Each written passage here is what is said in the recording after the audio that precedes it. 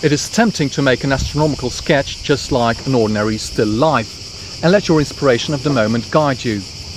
But contrary to a painting, which is indeed a result of your inspiration, an astronomical sketch also has a great scientific value, and therefore it has to be as accurate as possible.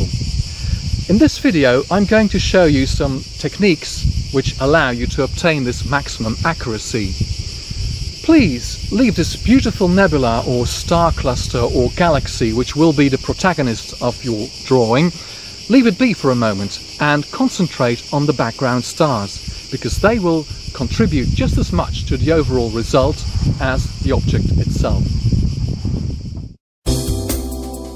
When you're looking through a telescope and see those hundreds of twinkling stars, you may feel a bit dazzled, and probably you'd prefer to skip most of them and concentrate on the main feature. But don't. You'd be amazed how much the background contributes to the overall result, and what's more important, the background will be of great help to sketch the object itself. Suppose that this is your telescope's view of the Pleiades, the famous star cluster in Taurus.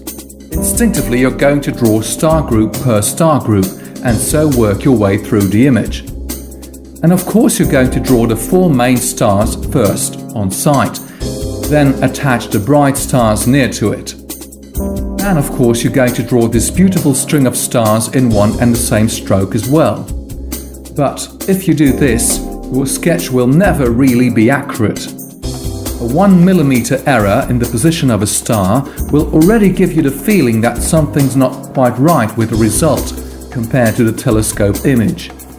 And it is more than likely that when you've worked your way around the image, the last stars that you've drawn will not agree with the first ones.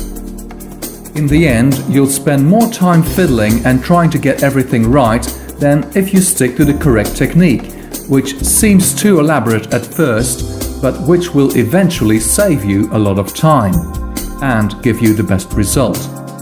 Here's where our clock, our 12 reference markers, comes in. Of course you can't see this clock through your telescope, but try to imagine that it's there. First of all, we're going to choose at least 3 reference stars near the edge of the field of view. It doesn't matter if you have to move the object itself a bit out of center, the reference stars are more important. Especially when you haven't got a fully automated telescope, these reference stars will help you put the image back exactly where it was when you started your sketch. In this particular case, I've chosen one fairly bright star just past 5 o'clock, one just past 11, and one smaller star just past 2. Once we've decided the field of view, we're not going to change it anymore.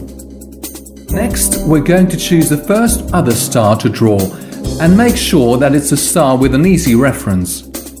I've chosen the bottom right star of the main rectangle, because it's between 1/3 and halfway the line from the first reference star and 12 o'clock.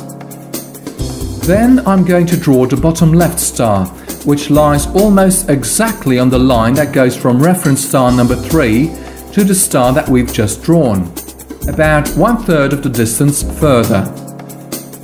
We can cross-check the position of this last star because it lies exactly halfway on the line that goes from 5 to 10 o'clock.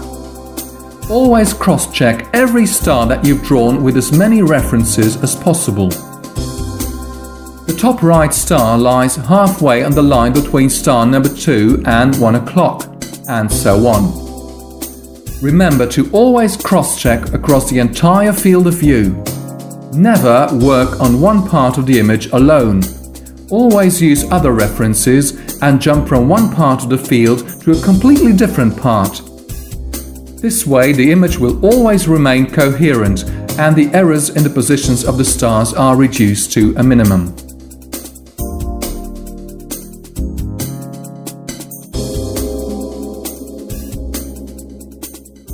That's as far as the stars are concerned. In the next video, I'm going to show you how we sketch the details and the object itself, of course.